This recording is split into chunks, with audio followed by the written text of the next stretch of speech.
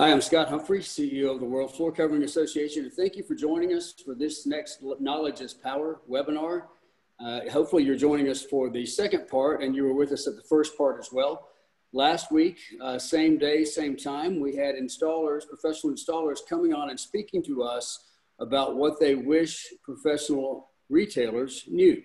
And we decided this would be a good opportunity to have both sides speak to each other and really bridge the gap between each other, because there has been some miscommunication over time. In fact, last week, that was the number one takeaway, was that we need better communication on both sides, and that would help everybody. So this week we have a group of professional flooring dealers, several of whom have background in installation, talking to installers about what they wish installers knew. And we'll get to that in just a moment. I'm going to introduce our panelist of guests.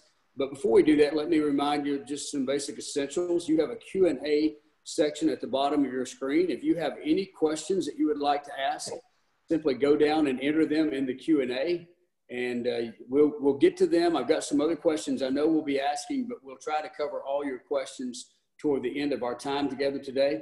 Let me also remind you of all that the WFCA has had going on. You've probably been involved in more than one of these webinars where we spoke to you about what was going on in Washington, D.C. related to the pandemic and our response, and really combining your voice with ours to make sure that we're heard to really make a difference up there. We've got a phenomenal lobbying group called Lobby It, who has kept us very involved in all the negotiations. We've had some great success because our voice is combined with yours, and we thank you for that. If you've got any questions about anything going on from a government standpoint related to the coronavirus, if you go to WFCA.org, you'll see there immediately a coronavirus response tab. Click on that, and everything that we have done, all the Q&A that has come into our legal counsel, Jeff King, every question he's answered, everything is there for you.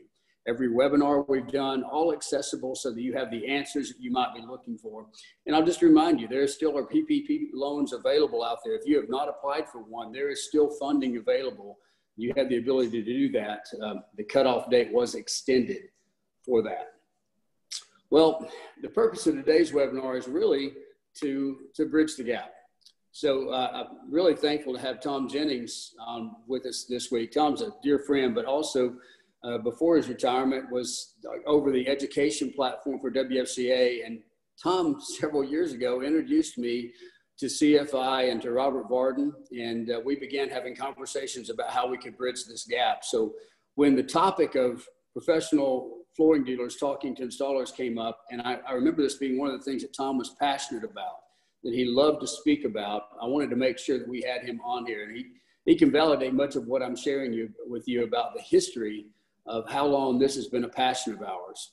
Last week in introducing this segment, we mentioned a book called Men Are From Mars, Women Are From Venus, and often that's kind of the view we have of professional installation and professional flooring, and we need to bridge that gap. So let me quickly give you an introduction, and then I'm going to let these panelists share with you a little bit more about their background.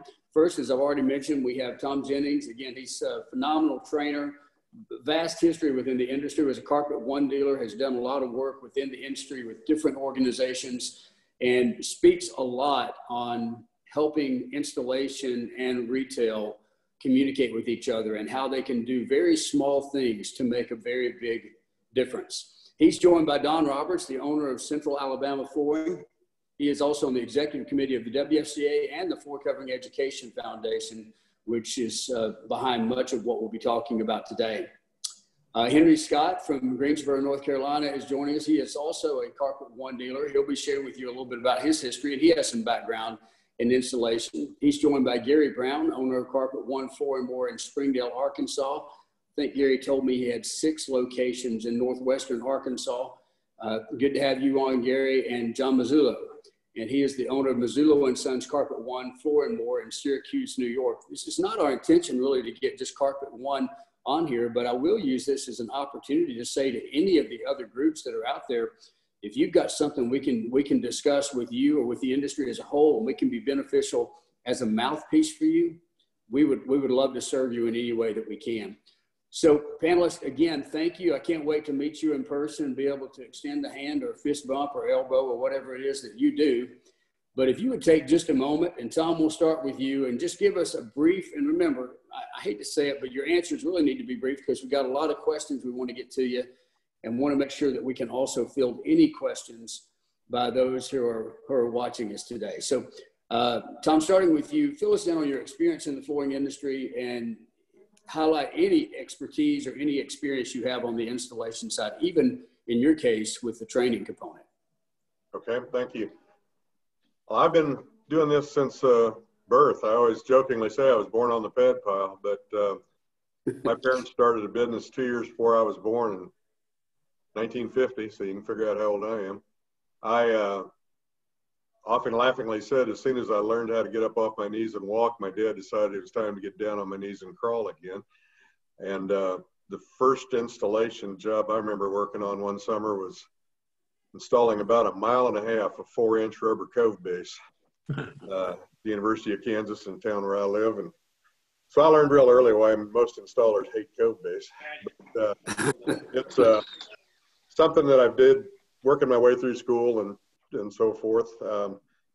Got to be a good enough installer that at least as I moved into management of the store, I understood the plight of installation. I understood some customers were more fun than others.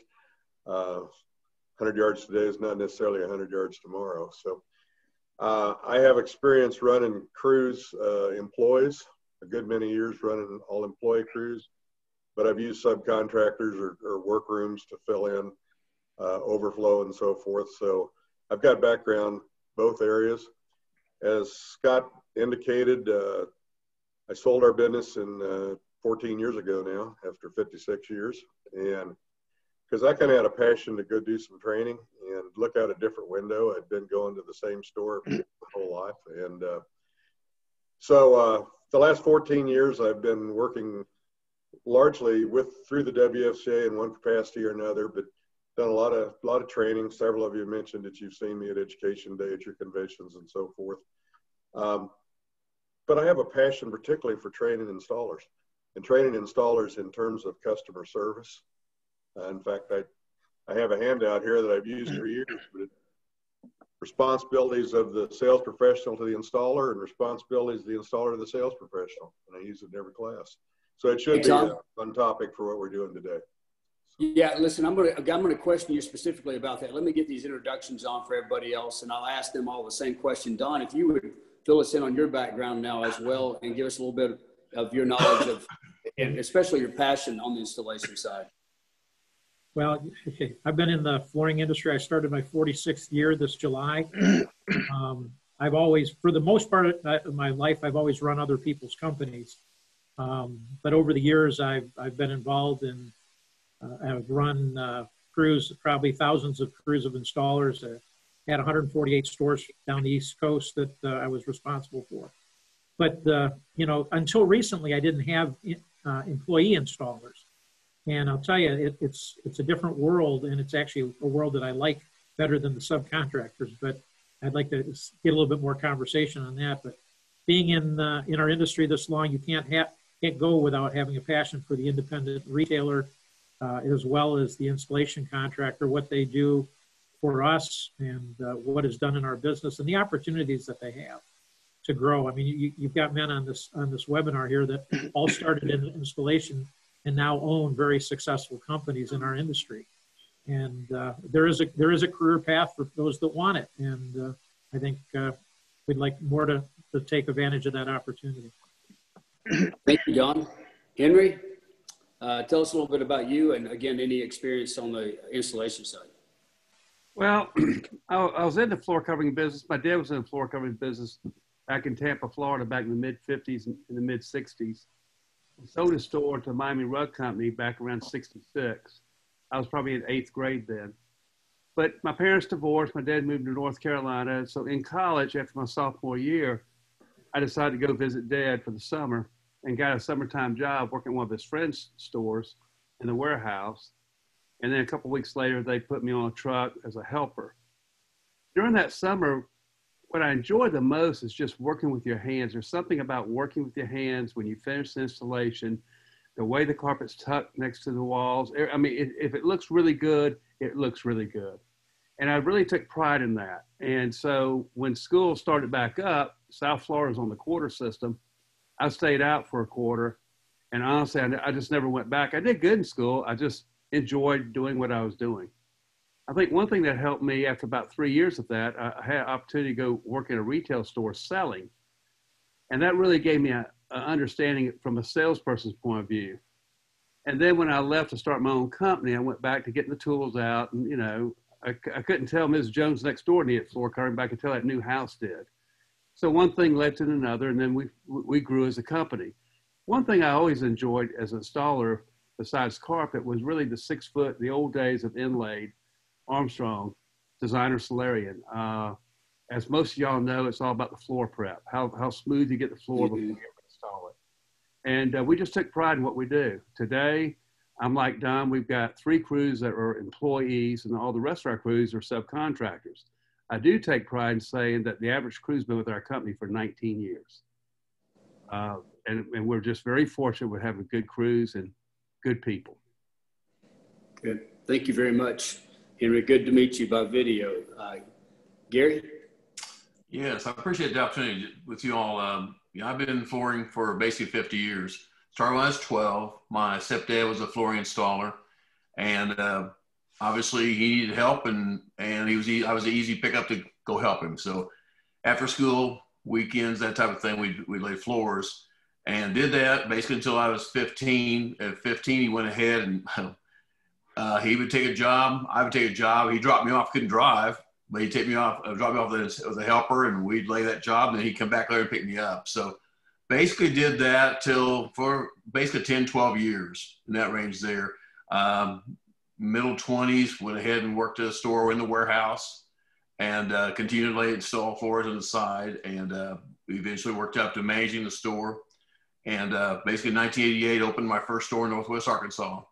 We have 6 locations here, Springdale, Bentonville area, the northwest corner. And installation's always been my passion. Like I say, I enjoy it. We have a lot of crews, a lot of installation crews obviously need more. And it's just been always a side of, the sales side's great.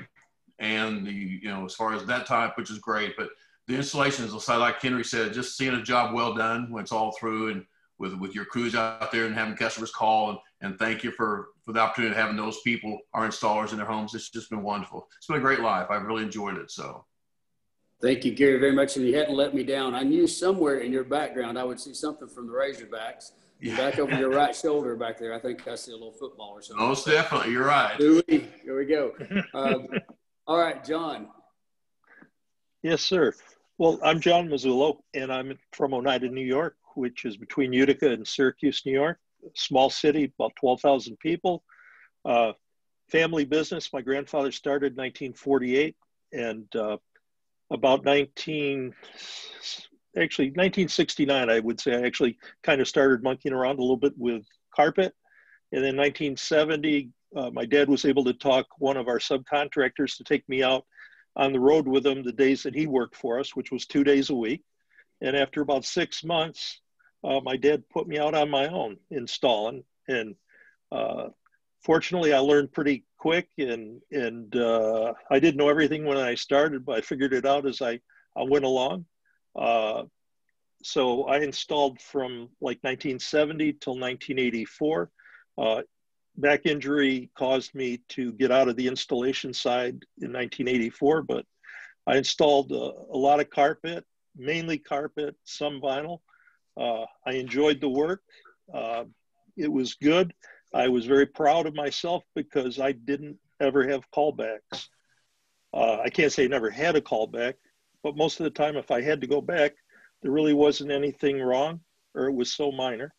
But was very proud of the work that I did a great job for a family business. And 1992, my brother Michael and I took over the business. We purchased it from our dad and his brother. And we're still at it. I have one crew that works for me on my books. And then I have 3 subcontracting crews that do work for me. And it works out well. It's a good life. Good deal. John, thank you very much. And again, part of the reason I wanted these gentlemen to be on here and asked Don to reach out and get them to join us is because we really speak 2 different languages. There's the language of installation, there's the language of the flooring dealer. And these guys are bilingual. They speak both languages. They've had experience there. They certainly have compassion for the people that start their career on their knees, as we say, and have worked their way up. And so it really means a lot to have you guys on here. I want to go back to you guys now and just ask you a very simple question, probably the meat of what we want this webinar to be about. What is the most common mistake that you see professional installers make? I'm not necessarily talking about in the installation process, although that could be it, but maybe it's, customer interaction or whatever it may be. But I would ask you guys each of you to share with us, what's the most common mistake you see professional installers make? Don, I'm going to go back to you. We'll hop around a little bit so we don't go in the same order the whole time. But Don, why don't you start by answering that question? Sure. I think one of the things is, I think a lot of installers don't realize how important they are. I know we all have people, just like salespeople, we have people that have that attitude, that they're all that, and people that, are very humble and what have you. But the impression that our installation crews make on our consumer is the one that's lasting. And, say what you want. One of the reasons I like having employee installers today over having subcontractors is I can dictate how they look. I can dictate how they dress. I can, dictate hopefully how they act. And we have meetings to discuss, those type of things so that they are a little bit more professional. I think a business owner as a subcontractor, there's a lot of guys that are part of CFI and they go through all that extra training and updating and everything else. But there's also a lot of guys out there that don't realize that a van that's all half rusted out that, needs a new paint job and the windows are taped up with duct tape doesn't tell the customer a good feeling that you've got their best interests at heart when you're going to their home. Those type of things, are lasting impressions. You could be absolutely the best mechanic in the world, but at times your attitude and the way you carry yourself with a customer and the way you present yourself with the way you look and dress, and nothing against tattoos and hoop earrings and all that other type of stuff, but you know what? You got to dress for your customer. If your customer is a 76-year-old lady that lives in a very nice upscale neighborhood, she didn't want to see that. I don't care how great an installer you are, how great a mechanic you are, they're not going to accept it. They're going to judge. And unfortunately, good or bad, right? So that's one of the things that's always set with me is, make sure that you show a professional, that you're a professional, that your van, that you take care of your tools, things are clean, neat, organized. I always love looking at an installer's van. If you got Post-it notes all over the windshield and you got last 6 months worth of lunch up on your dashboard, might be a good idea to maybe clean that out every once in a while. All right, good, Don, thank you. Henry, we'll go back to you. What's the most common mistake that you see professional installers make? Well, I agree with Don. Appearance would be foremost in that when you're going to the customer's house, they're looking at you. They may be looking through the drapes or blinds and seeing what's coming up. So I would say appearance. I would say little things that we've seen in the past has been sometimes, let's say a situation occurs on the job site. In fact, we had one about 6 months ago where we do not cut doors, but the installer decided to cut this customer's door and cut it wrong, cut it upside down, and they didn't communicate. So communication, calling the store saying, hey, Mrs. Jones wants us to cut the doors. What would you like me to do? Or whatever the situation may happen, communicate to the dealer first so both of us are on the same page is what I see. And then probably the other thing, maybe in carpet particularly, we don't do as much carpet today as we did 10, 15 years ago, but still not running it according to the diagrams like we had it laid out from Measure and RFMS and so forth. So communication and appearance would be two that would be high on my list. Cool. Gary, anything to add to that? Same thing they were saying. One of the main things too is value the customer.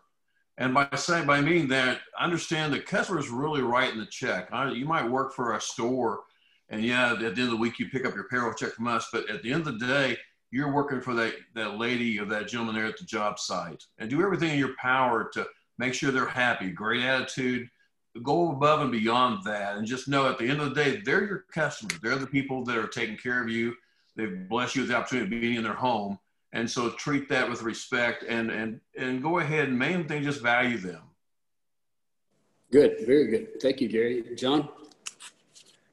Well, one thing that just, I guess maybe just a little different perspective is find so many of the installers don't invest in themselves and in their business. They seem to live from week to week, paycheck to paycheck, which many Americans do. Maybe, you know, you're not charging enough for your services. And, you know, if you are getting a fair wage, you need to reinvest some of that money, put some of that money away. So when you need new tools, you can afford to do it. So, you know, you can upgrade your vehicle and other equipment. And I find that a lot of guys just don't do that. Yeah, that's a great point, John. There's a reason that the three of you, that some people move from that onto something else, or they simply stay within installation, but they go to having their own crews. I've met some phenomenal guys through CFI and ladies through CFI that have had great success in this.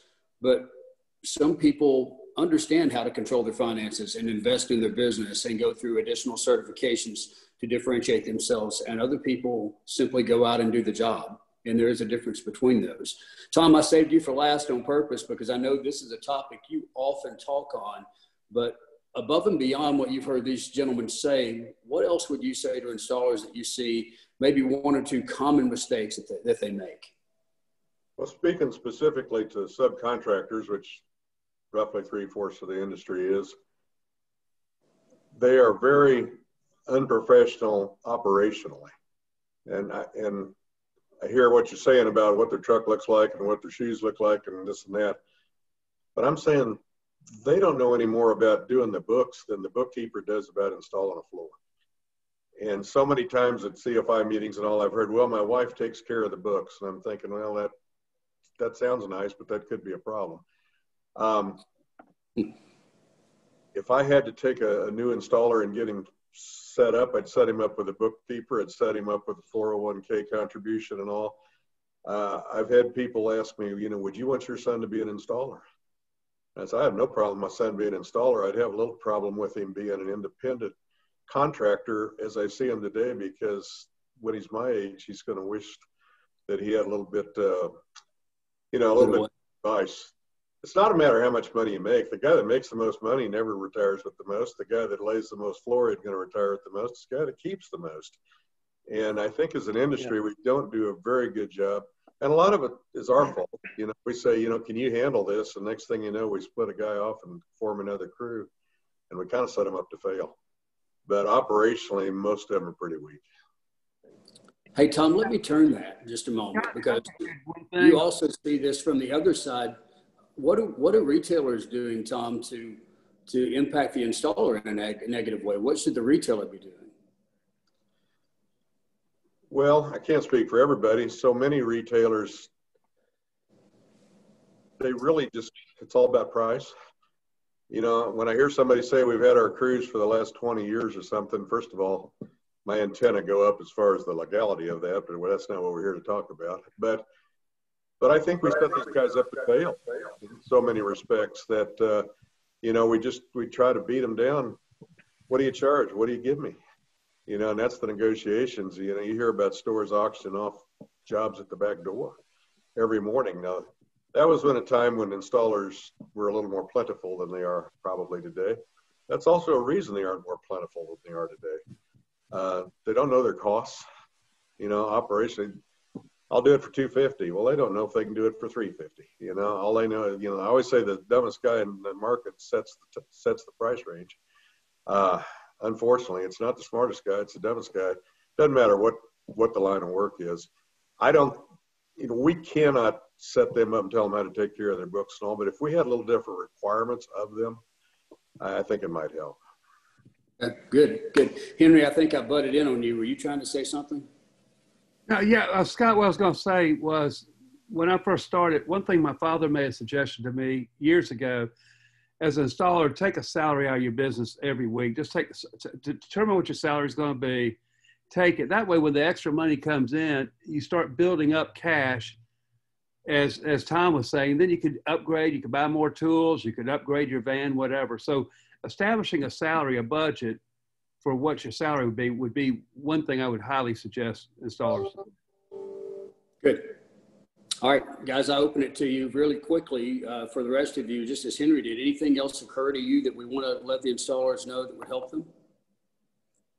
I'm sorry, ask that question again to me.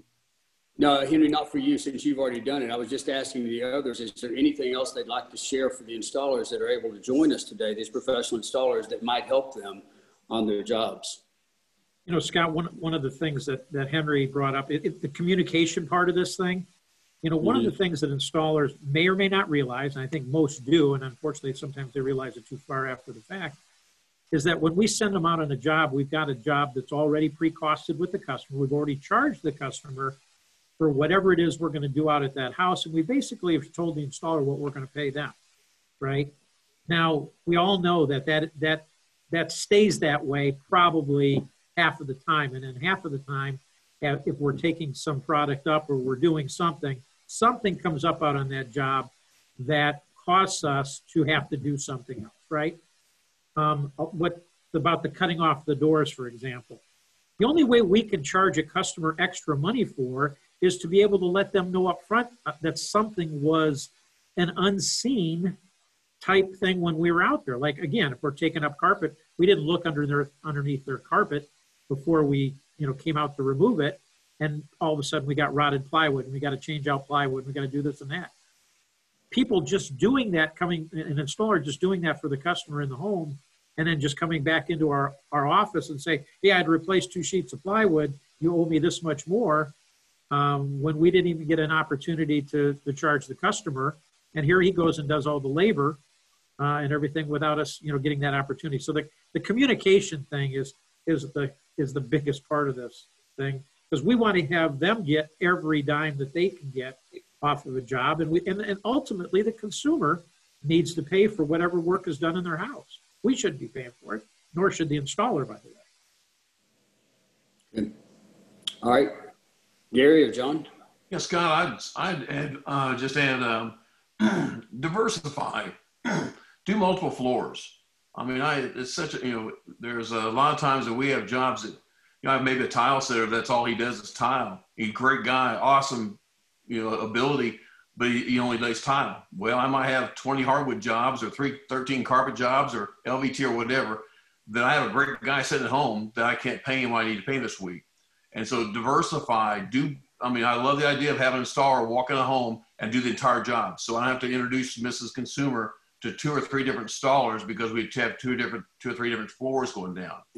She likes the first person. She loves him. He does a great job, and we're done and move on with the job. So main thing as far as especially new people that are out there, diversify, learn multiple floors, multiple applications, so I can keep you busy every single day, working 5-6 days a week. So that's great advice now, Gary, because there are a lot of consumers that are concerned about more people coming into their home. So if you can keep it as one crew coming in and not have multiple crews coming back, that gives them a little bit more peace of mind. Right, most definitely. Good. John, anything from you? No, the only thing that came to mind, and this might be what you would hear from the installer side more, is you know, as employers, you know, whether with your employees or with your subs, is I guess some advice for us is to let the guys know that you appreciate the good job that they do for you and the hard work that they do. Yes. Here. You know, sometimes they get busy. Sometimes I get busy, and I don't always let my guys know how much I do appreciate them and how important they are to my business. Well, John, that's great. I mean, here we are saying that you're a reflection of our business. You go out, whether you're an employee of us or not, you're a reflection of our business. Well, if you're not communicating with them and if you're not letting them know you appreciate them, you're probably part of the problem that they're reflecting negatively on you. Yes.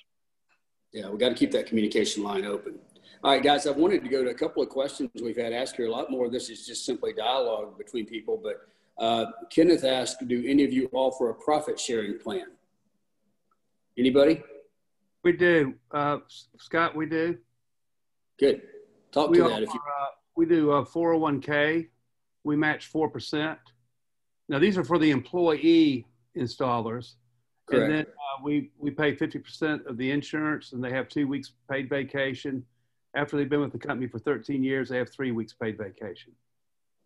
That's good. I think legally you probably could not offer those benefits to a subcontractor. I think it could only be employees because That's it would correct. give too much That's impression of Yeah, that. we do the same thing with our employee onlys. I mean, they get vacation time, they get paid time off, they get a Christmas bonus, they get, we have a 401k plan that they can put into. They have access to our health care, dental, vision, makes a big difference. In fact, a couple of my guys, I know they're there because of the health care, So Don, let me speak to that a little bit further with you. So you mentioned a moment ago the difference between the employer crews and the subcontractor crews. And you talked about why it's beneficial to you. Step on the other side. Why should an installer consider becoming an employee versus continuing as a subcontractor? Well, again, it goes back to those that can manage their business and those that can't. I think there's a lot of pride taken by a lot of people that own their own business.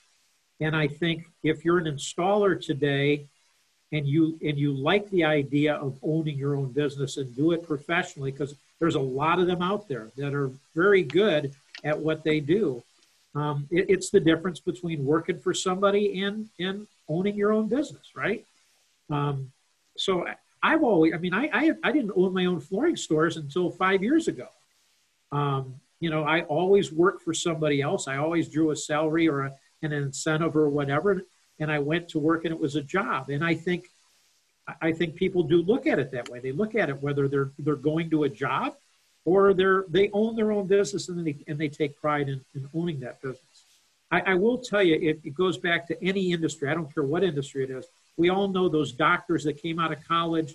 The guy becomes a neurosurgeon and he goes bankrupt because he's got great skills in the operating room, but his business skills stunk.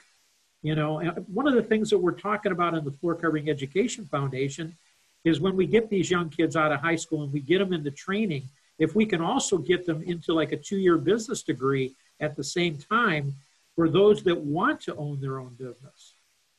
In my case, I've got a lot of employee installers. A third of my guys are employees, and they like being employees, but they like the idea of the benefit. By the way, their taxes are taken out of their check. We submit them. They file their taxes at the year end, but they're not freaking out thinking somebody's going to knock on their door and file a garnishment on them. Now maybe for other reasons, but not because they're not paying their taxes. So. Okay, good, Don.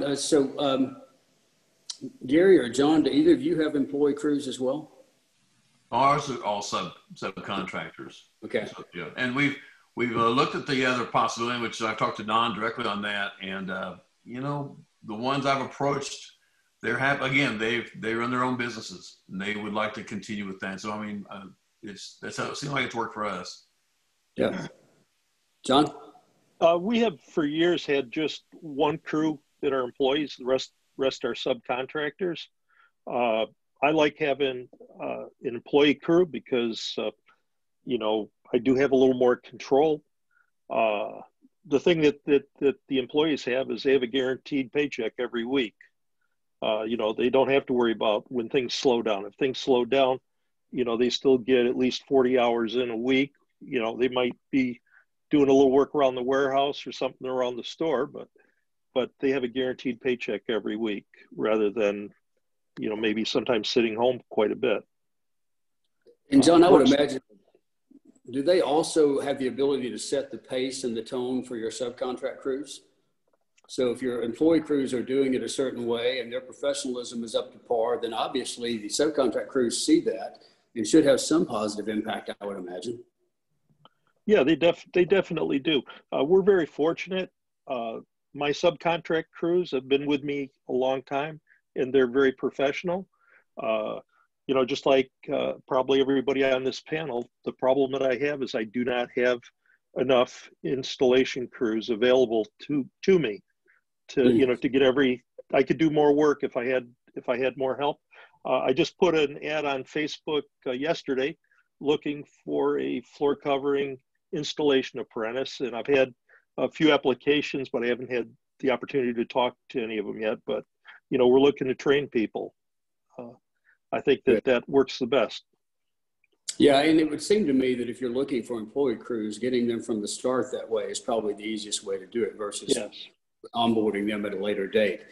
Let me touch on something that's a passion to me and I think can be somewhat controversial, but does certification matter? And let me ask that from two standpoints. I know it matters because you feel more confidence, but does it matter in the pay to the installer? Do your installers make differing amounts based on the quality of the job that they do or what you know they're capable of? And Henry, I'll start with you. That's a great question. Unfortunately, I think as we pay our installers, it's hard for me to pay one sub a quarter yard more or a nickel more a foot than another one, because I'm so afraid, it gets out, it becomes a problem. What I don't like about it, though, if you're a really good installer, every day you get what? You get the toughest jobs. You always get the toughest jobs. Yes, true. You get the toughest carpet. You're not getting anything easy. So it's really it's tough. I don't know an answer to that question. That's a great question.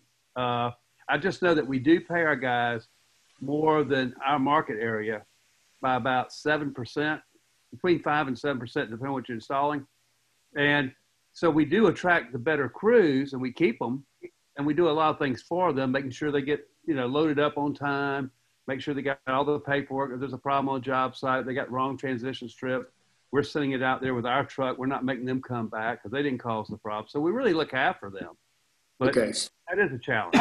Yes, but there are some ways you differentiate, at least in the way that you treat them. It may not be salary based. But let me ask this question here while you're on there. Do you encourage them to continue their training and education, even the subcontract? You can't make them, obviously. They're not employed. We do. We brought in an installer from the Stanton Group probably 2 years ago, Rodney out of Atlanta, to show us some special ways of running a seam involving woven carpets.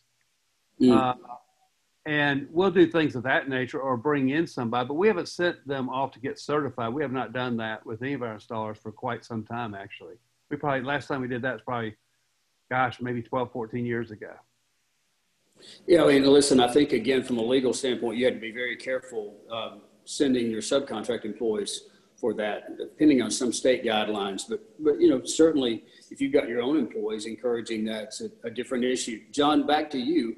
How about you on that? Are there any variations in the way that you treat or pay your better installers versus those that are maybe new? Really, the biggest variation would be is, what I pay my employees hourly versus my subcontractors. One thing that I'm sure you've experienced, I've got employee installers. When I will also give them work, they can work as a subcontractor, like at night or a weekend for me, and I do pay them different in those times. And sometimes it does amaze me at how fast they can actually get a job done when they're just working for themselves. But I've got 3 subcontractor crews, and they're not 100% equal in pay, but pretty close, because guys, they talk, and one finds out you're paying him more than the next guy. It really causes trouble. Yeah. How about you, Gary? We pretty well pay them all the same. We really do. We don't, as far as certification, things like that, we've had tech people come in, like from a vendor, have a mill come in and train all of our installers in the mornings. They'll come in for like a 2-day training. So we can kind of get some of that hour and a half in the morning done. We can kind of train them as a group, especially when we have some new products that are out. So especially back prior to COVID, we was able to do that more frequently. So we did come in, we run between 25, 30 crews. So and always need more than that. So, we do have that. I mean, it's, I honestly, I pay them all. I'm like, Henry, we pretty well pay them all the same. I mean, they all get, obviously, yes, some of them that work longer and make more, but basically, they're all, as far as it's all paid same rates. Yeah. Okay. And Don, did I ask you that question? No, actually, I was going to tell you a couple things. Number one, John pays his people either salary or hourly, his employees. I pay my employees by the piece rate. So my employees are not paid salary, they're not paid hourly, but all they have to do is meet, they have to exceed the minimum requirement for minimum labor wage act for their hours, time and a half if they're working over 40. So my people do have an opportunity to make as much as they can make in a day if they put down a lot of square footage. In a former life, I had a company that literally ran thousands of installers, and they were all subcontractors, and they all had different rates. Every one of them were negotiated individually and separately. Now, the cool thing, even today, I use RFMS software, and I think a lot of these guys do on the webinar here. RFMS has the capability of tracking every subcontractor's rates separate in them. So if you had 10 installers and you have 10 different rates, you can track that and assign that per job in RFMS. Because because what Henry said, your best installers get the toughest jobs, and you want to make sure that on those tougher jobs, you're paying appropriately for the work and charging appropriately for that customer.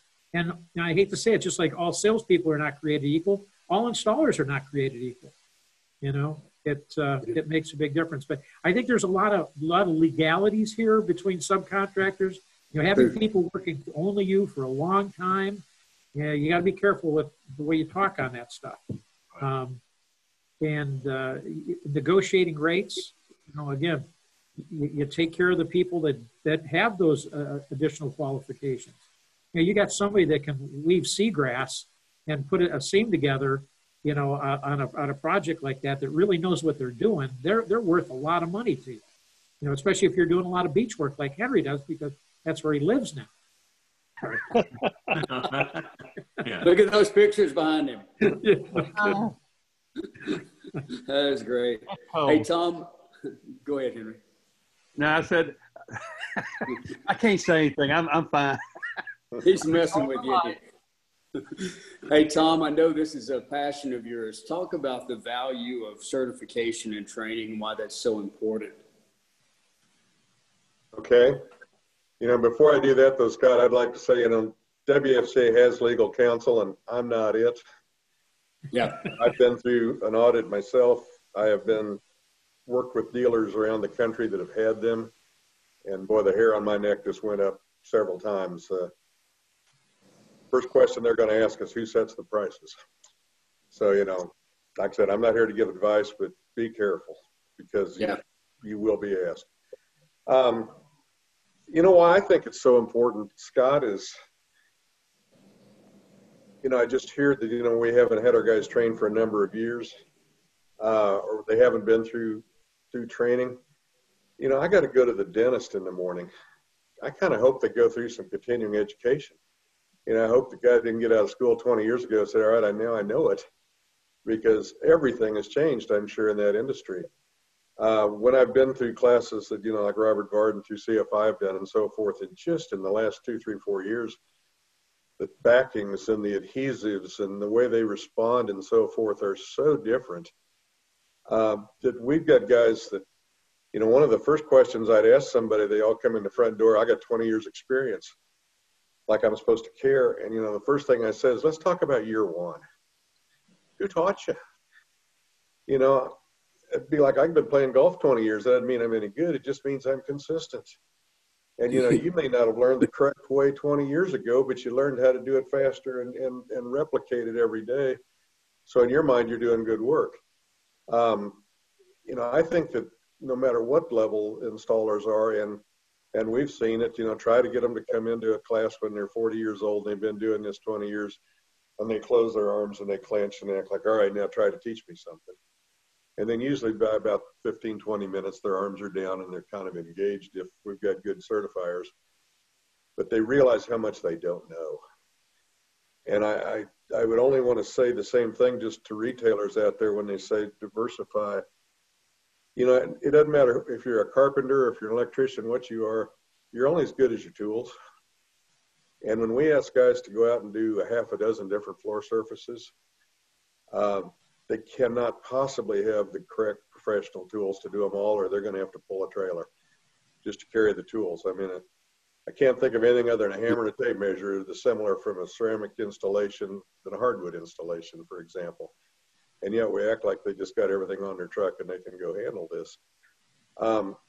Some guys can, but I'm saying inspect what you expect. It's pretty hard to be really professional unless you are really, invested in doing that sort of thing every day. But I think basically it's just continuing education is to everybody's benefit, and the installers as well. They only got to eliminate one mistake, and they've paid for that day's class. So I can talk for an hour about it, but I won't. Yeah, Tom, listen, when I hear you talk, it's like when I love to hear Lou Holtz talk about football. That's how I can sit and listen to you talk about installation and professional flooring, because you speak the language so well. Scott, one of the things with Tom, we had Tom come in a couple years ago and talk. We brought in CFI. We got our installer certified on hardwood, laminate, carpet, ceramic tile. I mean, I literally shut down my installation for a week to run everybody through this. And I had some mad installers, I'm telling you. They were not happy. They knew it all. I've done, like I said, I've done this for 20 years. I could teach that class. I could blah, blah, blah, the whole thing. But I'm going to tell you something. After they started getting engaged, at the end of it, the one guy that gave me the biggest hard time on this whole thing came up and said, Don, I've been doing this wrong for 20 years. I could have saved myself so much time, effort, and energy had I gone through these things. Plus, Tom sits down with them, and speaks their language. He talks to them about how you deal with the customer when you go in the house, and what's that first impression, and with the communication that you got to have with the salespeople, and understand how the job was sold and figured and everything else. I mean, you can't trade that, on a job. And those guys that take advantage of that for the most part are your top guys. I mean, they're smart. They get it. Well, we never teach them the soft skills, and that's what really, I think, is where most of our, the bedside manner. He used an example of a doctor a while ago, but they always talk about bedside manner. Yep. I don't want to just get bogged down here in personal stories, but I remember a customer one time, I knew she was going to be tough. This was back when Berber carpet was popular and seams showed. It's kind of one of those, you're just waiting the next morning for the phone to ring. And it did. And okay, I'll go out 10 o'clock, met the lady. Said, Betty, this looks pretty good. Nice selection. Share your concerns with me. I still remember her saying, the carpet looks great. We knew it would. Why I wanted you to come out was I wanted you to know that your guys got 2 glasses down out of our cabinets, and drinking glasses, and they left the lid up on the stool in our hall bathroom. And we just didn't appreciate that. And I'm, make my way out the door, smiling and apologizing. And I'm driving down the street and I'm thinking, why would they do that? And I'm thinking, have you ever taught your installers that when you get glasses out of her kitchen cabinets, she thinks you went through her dresser drawers too? She feels like she's been violated. Have you ever taught them, may I use this restroom, and then leave it like you found it? And the answer was no. And the next week, that was part of our soft skills class. And you say, what's this got to do with installing a floor? And I'm going to say nothing. What's it got to do with keeping a customer happy? And I'll say everything. Mm-hmm. You can do this too with subcontractors. I mean, you can have a class like that. You don't have to charge for it. You can buy a box of donuts and just, give them some soft skill. Most people have never been taught how to ring the doorbell, what to be carrying and what to say. And so, I think sometimes we spend a lot of time focusing on the physical act of installation, and really it's the soft skills that probably will make the difference between a happy customer and not many times. A mediocre installer with good soft skills, with good personality and everything else, will get rave reviews. And the installer who's the best mechanic you've ever seen, that's got a bad attitude and everything else, he'll be under a microscope the entire time he's at a customer's home. Yeah. I mean, you see it time and time again. It's true. Hey guys, let me go through some of the Q&A. Let me go through some of the Q&A that I've got here right now, because there's quite a few people that responded in. And a lot of this, by the way, if you guys just want to go down and click on Q&A, you'll see a lot of it is just dialogue, or people are thinking out loud and expressing their thoughts. Here's one that simply says, people should answer the phone, have virtual walkthroughs. Another says the installer makes no money waiting for you to renegotiate with the customer. They often feel it's better to do it and get permission later. Let's face it, most subs are controlled to the point that they're not qualified, or misqualified, I should say. Don, you answered the one about piece rates. This one says, do you truly pay employees by the hour, or say this job pays this many hours? Because quotas happen a lot. Can somebody answer that? Do you truly pay an hourly rate, or do you just say this is a 4-hour job? I pay my employees an hourly wage, no matter how long the job takes. They work 8 hours, they get paid for 8 hours, you know. Yeah. God, I do the same thing. You know, you're estimating how long you think it's going to take. It may take just 4 hours or 5, but sometimes it takes 6 or 7. We still, you know, we pay that. Or with our subcontractors, like Don brought up, if there's some unforeseen conditions, all we ask is they call in, tell us what it is so we can get with the customer and then resolve it. And then, you know, everybody's good, installers getting paid, customers paying us, and we move on. I do agree with the installer that he's saying it takes time. I think it's very critical that when something like this happens, we try to turn it around very quickly, because, you know, an hourly employee, he doesn't care if you take an hour to call him back. But a subcontractor, I was a subcontractor for most of my life starting out. I'm sure a lot of y'all were. Time is money. So if I'm waiting on somebody for 20, 30 minutes to give me a go-ahead, I'm not happy. And I can see installers not being happy. Sure.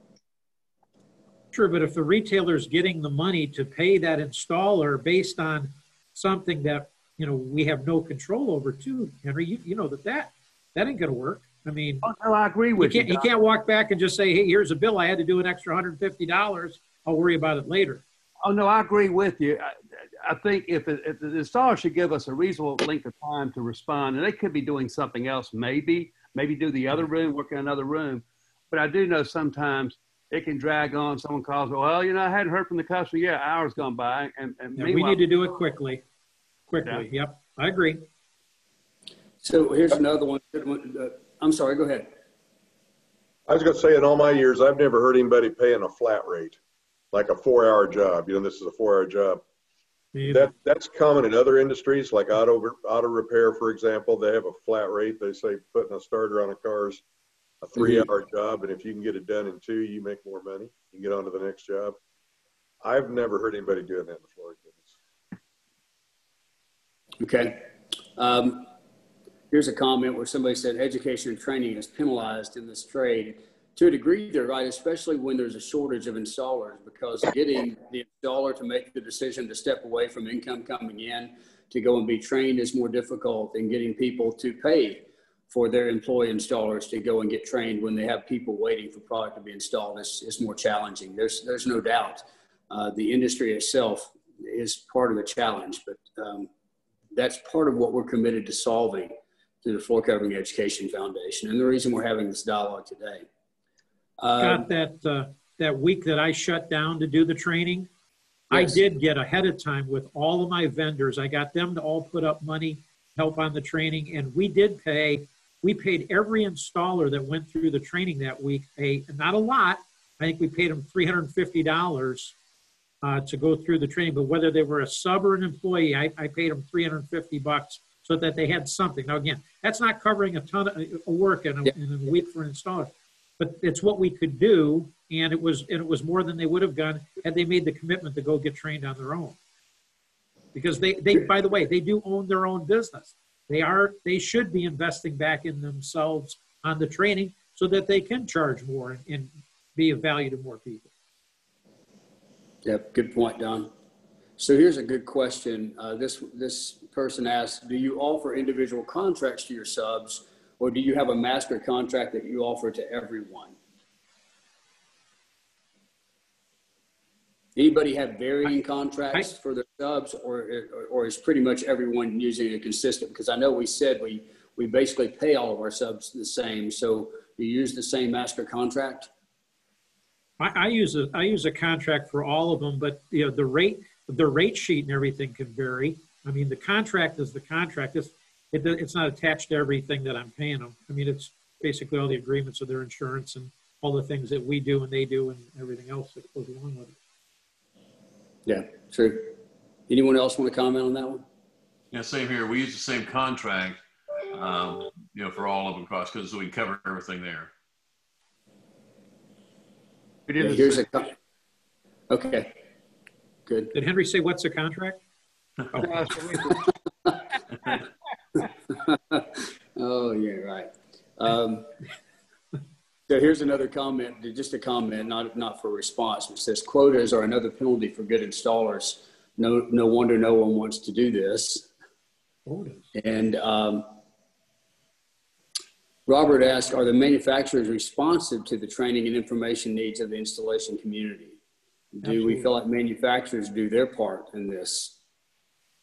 Don, you probably have more dialogue with other manufacturers through your role at the FCEF and the WFCA. Do you feel like manufacturers are doing their part to help solve the problem? Well, I think the manufacturers are willing to do their part. It's just, it's the what part of it, are they willing to do, right?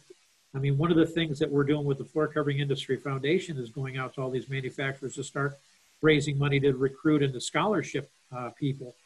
I think our whole industry is willing to do it. I think distributors are willing. Everybody's willing. They just need somebody to take the lead and to get us there, right? And I think that's what we've done by, starting this Floor Covering Education Foundation, is we're going to get out in front of this and take the lead.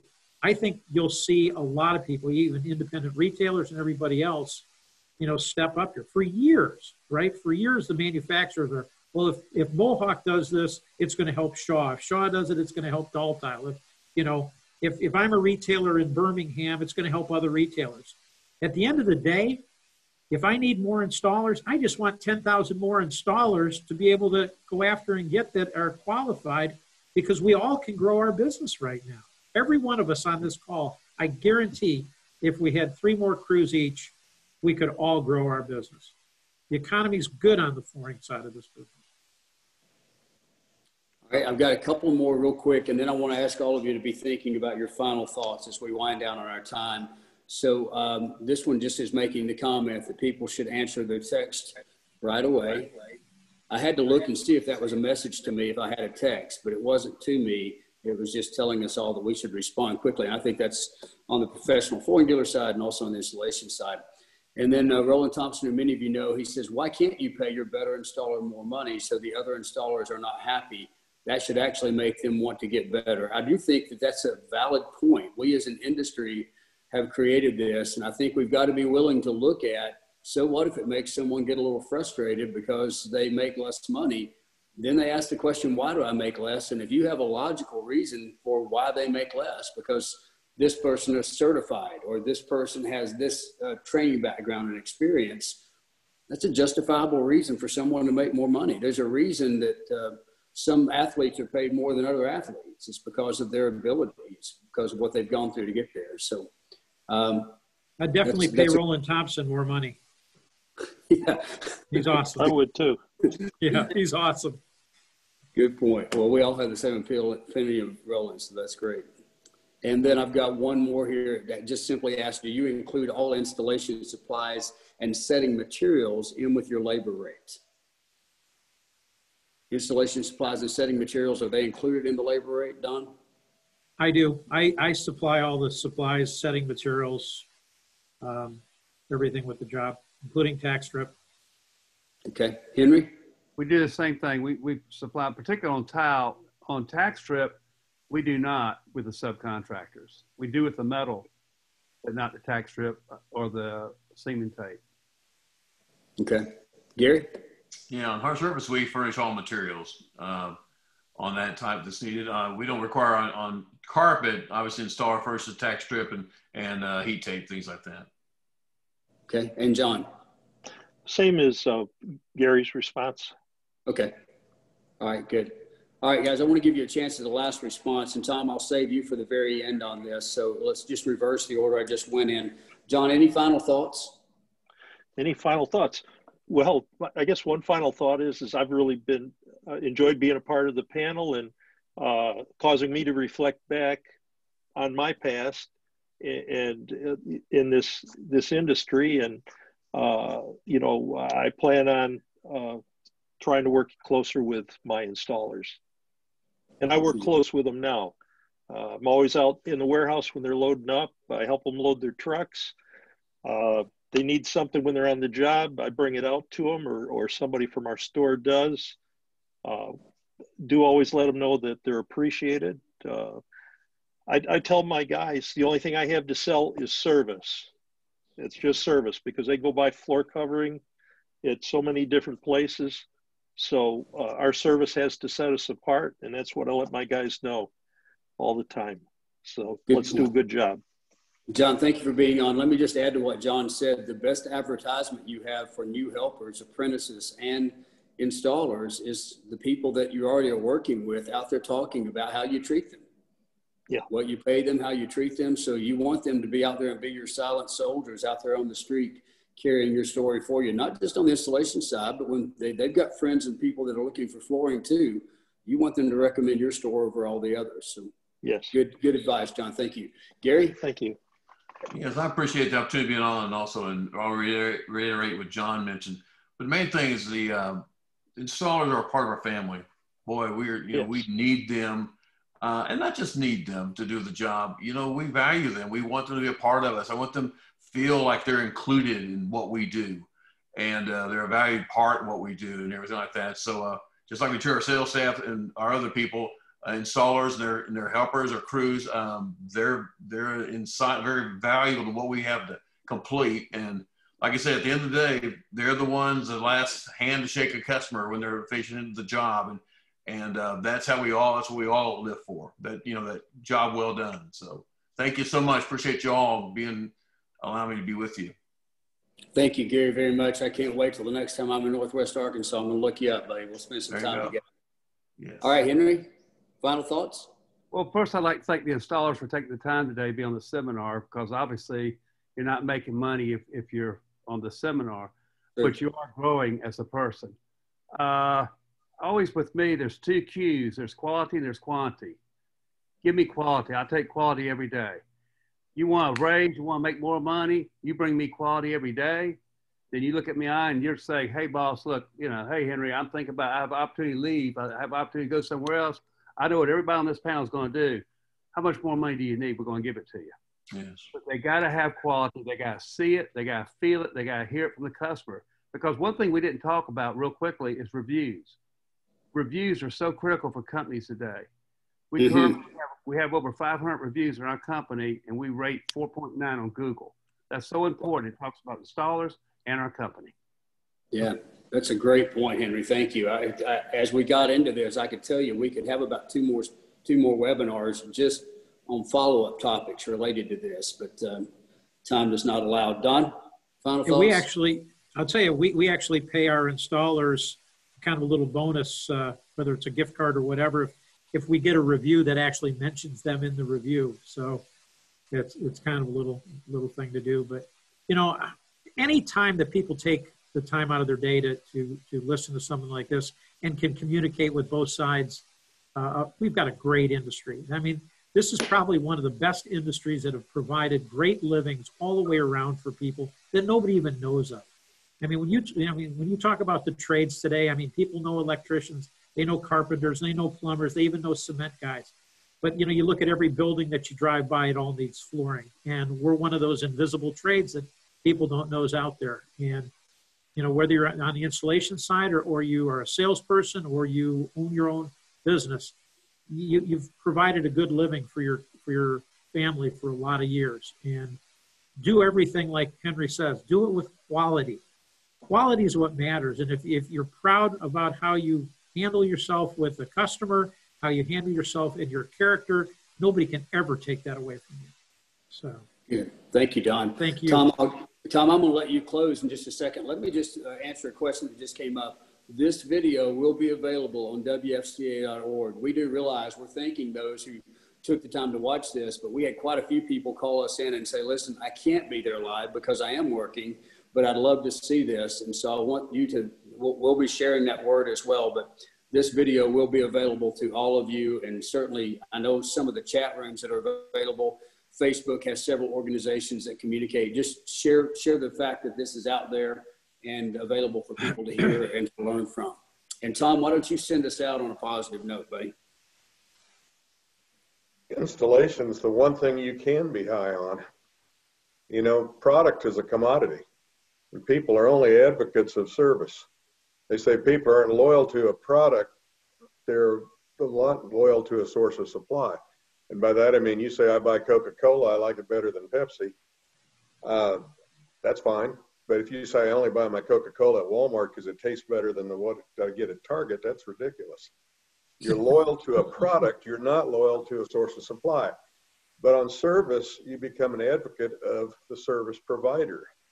And you will go out of your way to get to an auto mechanic or to have somebody cut your hair or groom your poodle or 1,000 other things that are all service related.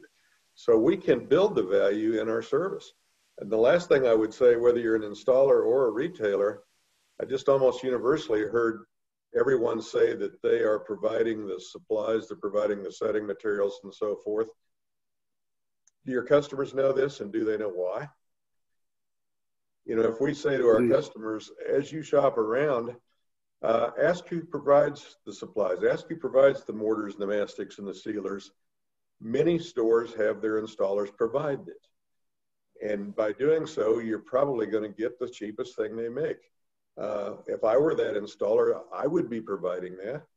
I always use the analogy, I would never have someone paint my house and let them provide the paint. You know, I'll hire them to paint the house, but I'll control the quality of paint, and we may pick it out at their brand. But otherwise, I'm going to get the cheapest $7 a gallon builder grade they make just to turn my house white or whatever. You know, I want to control the recipe. And the products that we sell are just ingredients in the recipe. So installers, the services they provide, you can be $1 high on service. You cannot be $1 high on product because product has a given price. And I'll just share one technique I've always done. If I'm in a home and I see a bucket of paint, for example, let's just use paint, or it could be the bricks on the fireplace or whatever. I will say, you know, ma'am, I'm sure there's a lot of difference in buckets of paint, but, you know, I think you'll find there's a great deal of difference in the painters that apply that paint. And at the end of the day, your satisfaction is going to be more affected by the painter than it is the bucket. Well, you know, a box of ceramic tile or a roll of carpet is no different. That tile's going to be on that backsplash a long time. So let's talk a little bit about the man's going to set that tile. And suddenly you just took the emphasis on value, and you can charge a little more for the man, his services, but the tile itself is whatever Dow Tile decides it's going to be. So really, you know, making that extra 2, 3, 4% has to all come from the labor and the service side. It cannot typically come from product. Tom, thank you so much. Guys, we'll have Tom back on here and do a couple more of these conferences for him to share some of these wisdom nuggets, I call it. I've been trying to get him to write a book for years, so maybe you guys can encourage him too. I'll also say Tom still does a lot of training, and he does some phone consultation as well. So if you're in need of that, either on the professional flooring side or on the installation side, Tom is available, or we'll let you know what his availability is. Tom, if they want to reach out to you, just share your email address if you would, if you're willing to. I'm willing to, certainly. It's just like it sounds, tomg.jennings@gmail. G is in George. tomg.jennings. G is in George. .jennings@gmail. Or okay. WFCA's got it. If they don't have a pen or something, just the office knows how to get a hold of me. Yeah, they can come through me. And the last thing I'll say, Tom, thank you so much for being on as well. Don, all the guys. If you're not a member of the WFCA, combine your voice with ours so we can speak out for you. If you're not a member of CFI and you're on the installation side, you should be, because they're reaching out to protect you and to make sure the industry hears your needs and makes this a profession that not only will people do, but they'll be proud to do and proud to brag about the fact that they do it. Thanks for being on with us. Again, this is available to you as well as all the other information that WFCA has been providing at WFCA.org. Have a good rest of the week. God bless. Have a great Labor Day as well. Thank you. Thank you.